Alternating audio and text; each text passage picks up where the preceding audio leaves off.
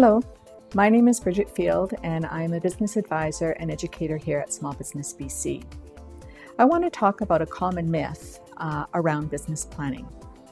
Oftentimes entrepreneurs will approach me and say, my business is small, owner-operated, it's just me and my computer, it's a home-based business, I'm a consultant, it's just me and my few clients. Do I really need a formal business plan?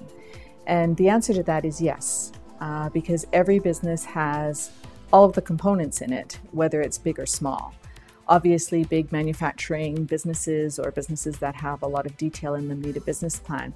But even if it is just you and your computer and your clients, you're seeing your clients off-site and you have a home-based business, the business plan is essential because before you know it, one contract turns into 2 contracts, turns into 3 contracts, and suddenly you're above your capacity and you haven't done any formal planning for growth, for hiring your first employee, for knowing when you need an injection of cash to buy equipment or expand your business. So sometimes we find entrepreneurs in the position of having to backpedal. I'll give you a perfect example of a consultant, a client of mine who just sort of fell into business. Before she knew it, she was that client who had 3 or 4 contracts, and before she knew it, she was beyond her capacity. She had been working straight for 18 months. She hadn't taken a weekend or an evening or a day off or a vacation.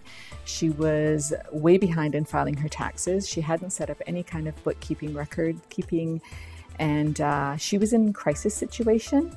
You don't want to be in a crisis situation where you're making bad decisions around your business, like hiring the first warm body that walks through the door because suddenly now you need somebody answering the phone back at the office while you're out in the field.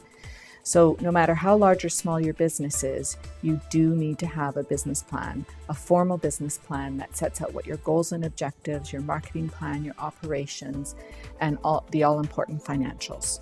So once again, happy planning.